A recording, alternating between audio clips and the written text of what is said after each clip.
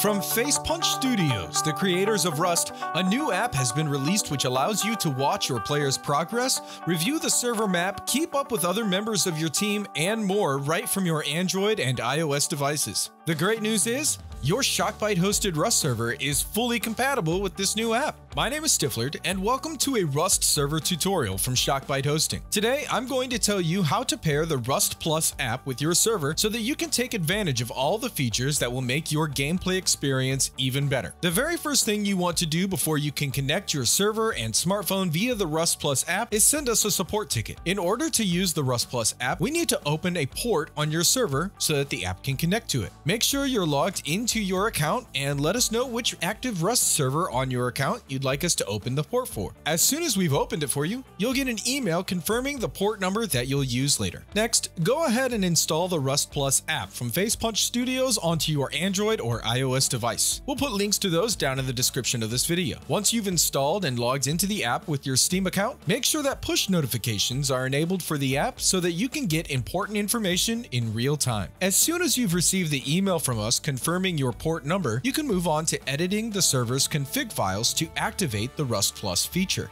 We're going to use an FTP client called WinSCP to show how this is done, but you can also use FileZilla or the built-in file manager in our control panel. If you aren't sure how to do that, click the tutorial in the eye in the corner of this video, and then come back here once you're all caught up. Let your players know what's going on and then stop your server. Using the FTP client, navigate to the server/my_server_identity/CFG folder and look for the server.cfg file. Open the server.cfg file, or if it isn't there yet, simply create the file and open it. Now look for two lines, app.port and app.public IP. Edit those lines just as you see here with the port and IP address that we sent you in the email, and save the file. If you don't see those lines, you can type them in for yourself on separate lines at the bottom of the file. Once you save and upload the edited file, you can restart your Rust server from the control panel. When the server is back online, join like you normally do, and then press Escape to see the game menu. Select Rust Plus from the bottom of the list, and in the new view that appears, click the green